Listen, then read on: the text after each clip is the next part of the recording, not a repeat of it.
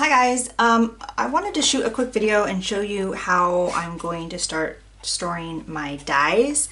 I've kind of already been doing this, but I've been using this system with my dies that I don't use as often because I had a cabinet in here. I'm redoing my craft room, and I had a cabinet in here and it had two doors that open, and on both sides of the cabinet I had the flexible magnets going all the way down, and I stored my most used dies that way. I had all my word dies on there and you know, like my nesting dies and stuff, but I'm getting rid of that cabinet, so this is how I'm going to start storing my dies. Now this might change someday, but for right now I think this is going to be a pretty good system. So I had my most used in the cabinets, and then I had these binders where I was storing my dies that I didn't use as often.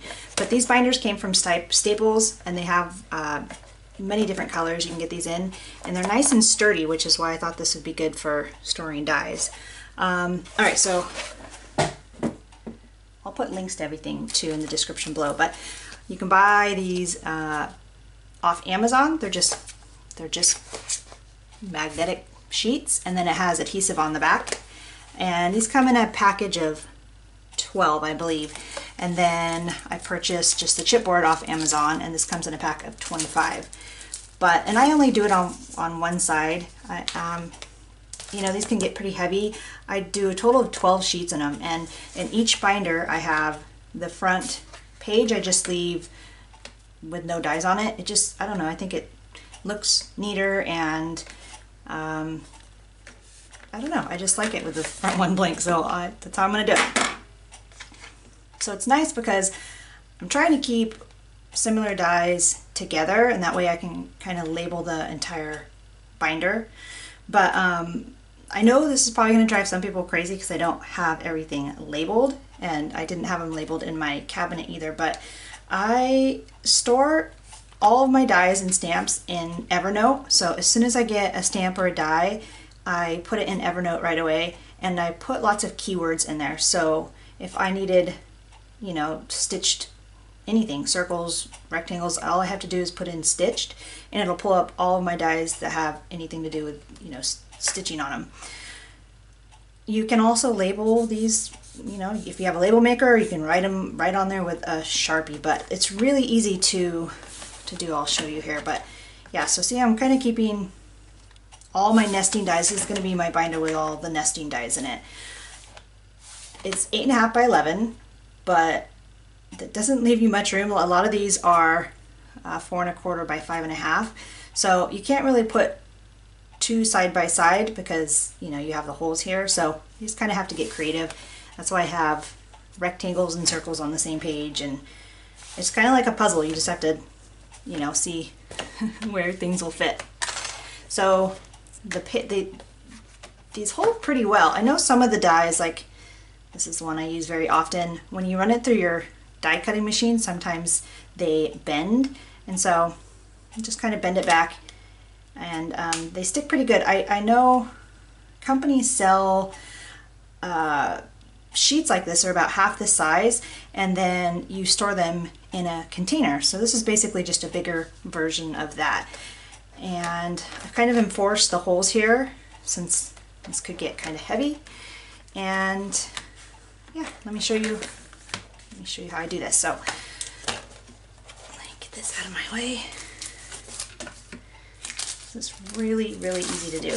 One of these days I'll do a video on Evernote, because that app is, I don't know what I would do without Evernote. And I used to store my dies with my stamps, and I'll still store the dies, like if I have a die that goes with a stamp, I'll store them together. But I don't have enough room to store all my dies with my stamps the way I have my room set up now.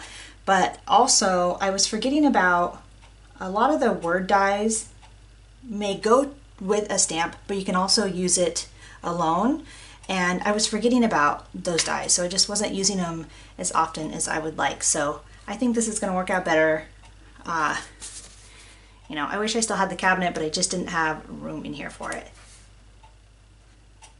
So let me show you. So it's really nice that these have adhesive on the back, but I also have some that didn't come with adhesive, so I just put, you know, liquid glue on the back and then stick it just the same. But so all I'm going to do is line this up. Seems like some of them aren't quite as big. It seems like there's, you know, maybe they're a little bit shorter than 8.5 by 11, but this side is going to be on the inside of the binder anyway, or if I don't line it up perfectly, then, you know, this is where I'll punch my holes and I'll never ever see it. So I'm just going to stick that on there, and so far these have stuck really well. And it's pretty sturdy, you know, because the magnet's kind of thick, and then the chipboard. So then I just have one of these that I use as my guide here to punch my holes. So I'm just going to line them up.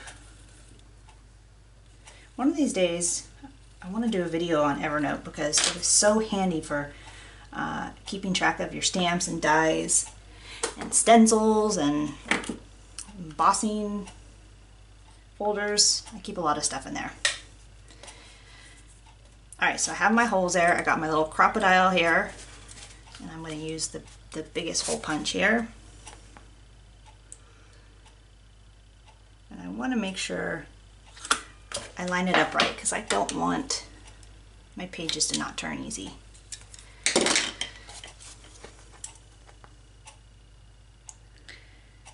I'm just going to go through. So I usually, besides adding good like keywords in Evernote, a lot of my dies I know who made them. Obviously when I get them, put them away, I know who the maker is. So I'll just go in and put in Lawn Fawn, and it'll pull up everything that I have stored in there with Lawn Fawn as a keyword. It's a really nice app. Alright, so then just to kind of beef up my pages here, because you know they're going to get even heavier, I'm going to put these little things that I also got off Amazon. This is the most I've ever used this little thing right here. And then this just kind of beefs up your page a bit. And then I just put them in the binder. So I'll have, like these ones, I'll have all my word dies, you know, with similar words. I'll store them on the same sheet.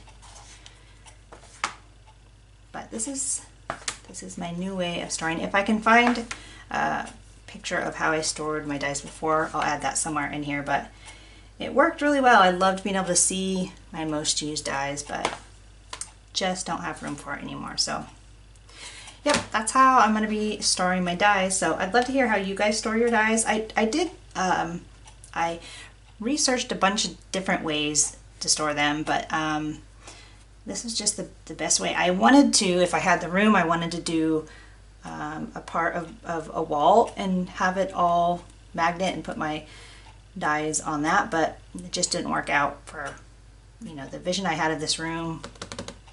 That just didn't work out. So this is how I'm going to store them. All right, let me know if you have any questions. Thanks. Bye.